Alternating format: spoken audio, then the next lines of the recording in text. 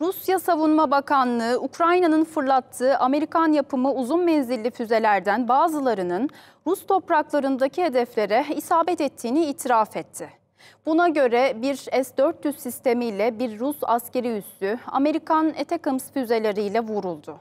Rusya tabii ki şimdi misillemeye hazırlanıyor. Ukrayna'da ise cephede kritik gelişmeler yaşanıyor.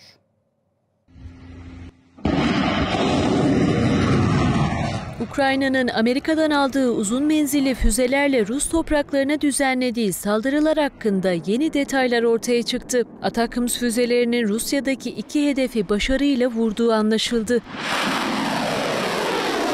İtiraf niteliğindeki açıklama Rusya Savunma Bakanlığı'ndan geldi. Buna göre 23 Kasım'daki saldırıda Kursk bölgesindeki Lotarevka'da konuşlu S-400 sistemi hedef alındı.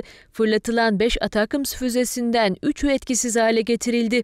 Diğer ikisi ise hedefi vurarak S-400'ün radar sistemine zarar verdi. 25 Kasım'daki saldırıda ise 8 ATACMS füzesi yine Kursk bölgesindeki Holino'da askeri hava üssünü hedef aldı. 7 füze imha edildi. Füzelerden birisi ise hedefe ulaşarak 2 Rus askerini yaraladı.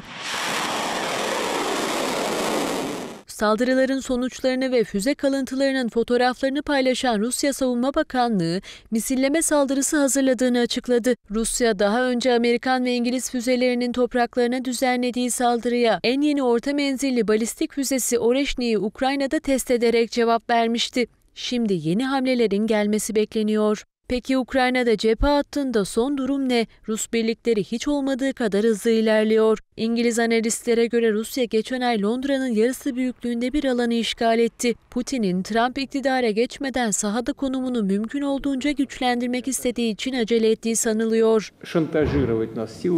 Ukrayna'ya hava saldırıları da sürüyor. Ülkenin farklı noktaları bir gün içinde 188 İHA ve 4 balistik füzeyle hedef alındı. Kritik altyapı tesisleri vuruldu. Çok katlı binalar hasar gördü. Suma'daki saldırıda 2 sivil öldü. Elektrik kesintileri yaşandı.